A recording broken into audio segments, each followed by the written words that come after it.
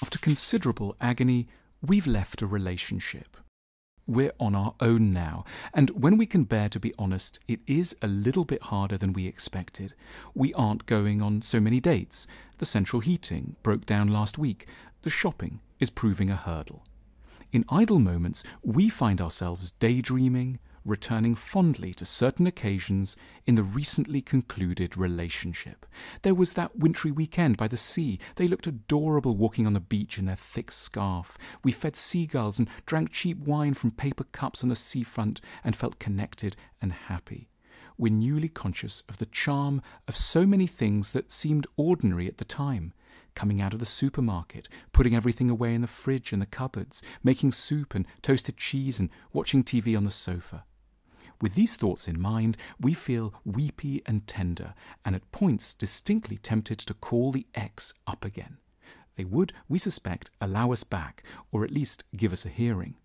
What can we make of our feelings? It might be that we have realised a genuine mistake, but it's even more likely that we are in the grip of a characteristic mental habit of the newly single facing the vertigo of independence: nostalgia.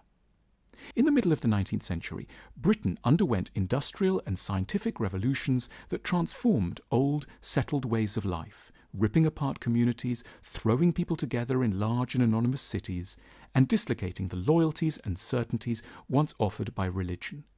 In a search for ways to soften the confusion, artists and thinkers began to imagine what a better world might look like, and in certain circles the search turned towards the past, and more specifically, towards the perceived wisdom, coherence and contentment of the Middle Ages.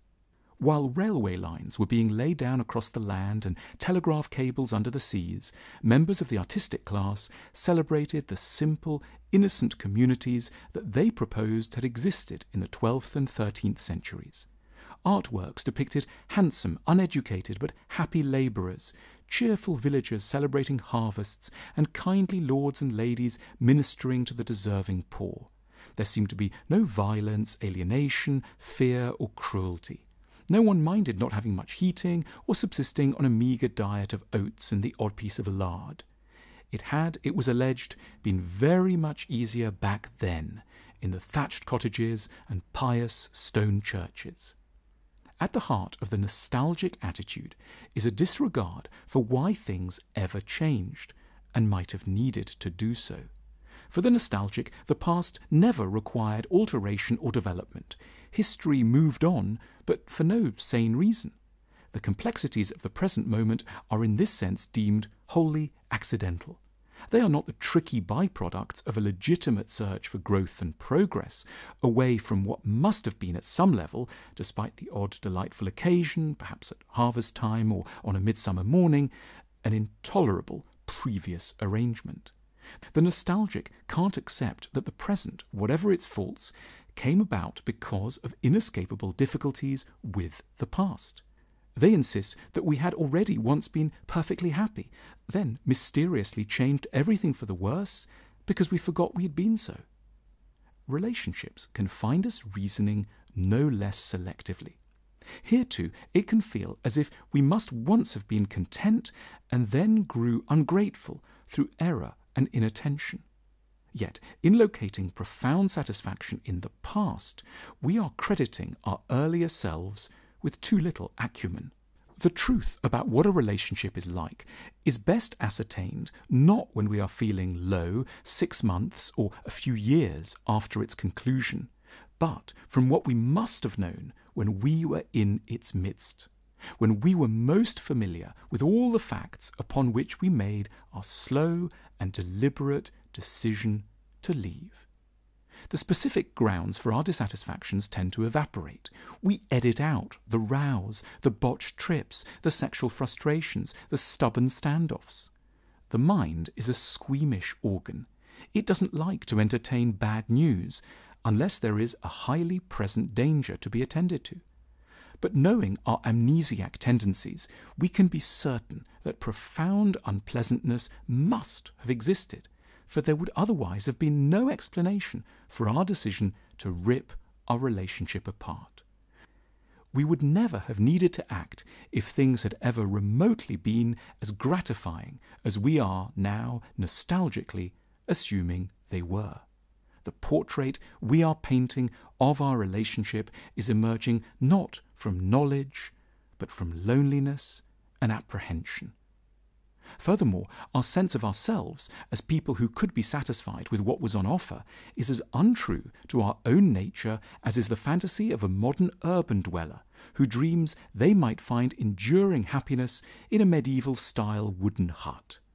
The solution to the problem of satisfying our needs is not to hallucinate that they don't exist.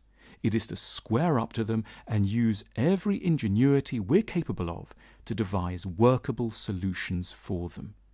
We should trust not what we feel now, in our weepy, disconsolate state, but what we must have known then. A simple rule of thumb emerges. We must invariably trust the decisions we took when we had the maximal information to hand upon which we made them, not when we have emotional incentives to change our minds and mould ourselves into a caricature of an easily gratified creature. There were persuasive reasons, even if, in our sadness, we now can't remember a single one. Returning to the past wouldn't make us content. It would merely, at great cost to all involved, remind us of why change was, in the end, so necessary. We need to accept that good things did exist, but that they were no proper solution to certain of our well-founded needs. It means accepting that we are as complicated and as difficult to satisfy as we are, and that the way forward is to accept our characters rather than assume a simplicity we could never live up to. We should have the courage of and be ready to pay the full price for our true, complex natures. Love is a skill that we can learn. Our relationships book calmly guides us with calm and charm through the key issues of relationships to ensure that success in love need not be a matter of good luck. For more, click the link now.